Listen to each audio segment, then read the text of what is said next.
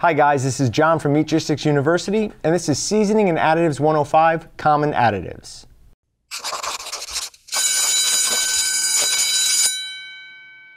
Additives refer to any ingredient added to your product that serves a function other than taste. The reason for adding this can be moisture retention and yield enhancement, cure acceleration, color enhancement, meat binding, and that's just to name a few.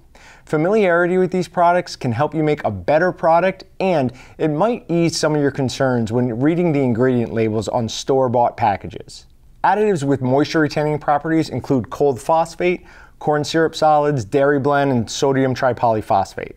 These products are designed to allow the meat to more effectively bond to the water so that it stays in the product during the cooking process. This is going to give you a finished product with more moisture, and this is especially important when making products with a low fat content. Now, these products also act as yield enhancers, as the more water that's bound up in your product, the more weight and volume it's going to have. For the beginner who wants to use one of these products, I'd recommend the Cold Phosphate.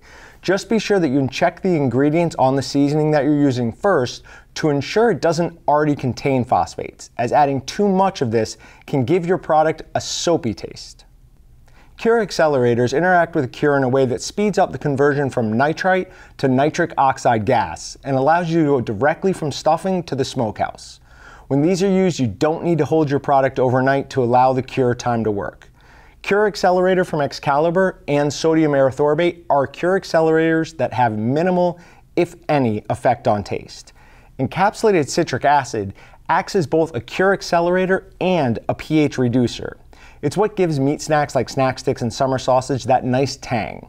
Smoked meat stabilizers should be used mostly with wild game and should not be used in a cover pickle, as it's got something in it that's going to rapidly gas out, and it can create a dangerous cloud of gas.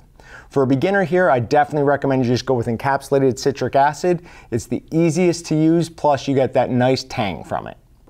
Liquid smokes are popular color enhancers that are sprayed on during the smoking process to give meat nice smoked appearance. Two common types are C10 and Supreme Smoke, and these are often used with hams, bacons, or any other smoked whole muscle meat. P9 liquid smoke is another type that has a neutral pH, but this should really only be used in smokehouses that can atomize it for spraying, so it's mostly just for commercial processors. Now, cures like SureCure also have a coloring factor, but we're going to get into that in later videos. Meat binders like Soy Protein Blend and SureGel both contain protein to make the protein extraction more efficient, as more protein will be available. Now, Soy Protein Blend has a grain, almost like cereal-like appearance, and once you put it in water, it's going to look a little bit like oats. But once you mix this into your product, it won't have any noticeable difference on the consistency.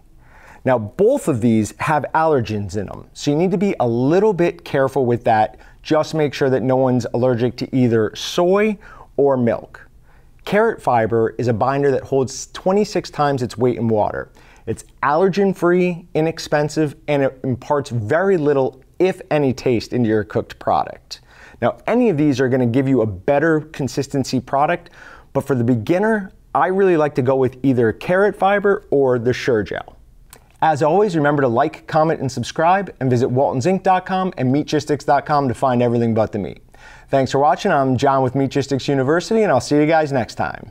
Subscribe to Walton's YouTube channel to watch more amazing videos, or shop at waltonsinc.com to find everything but the meat. Check out our latest sales and giveaway video here, or watch another hand-picked video by clicking here.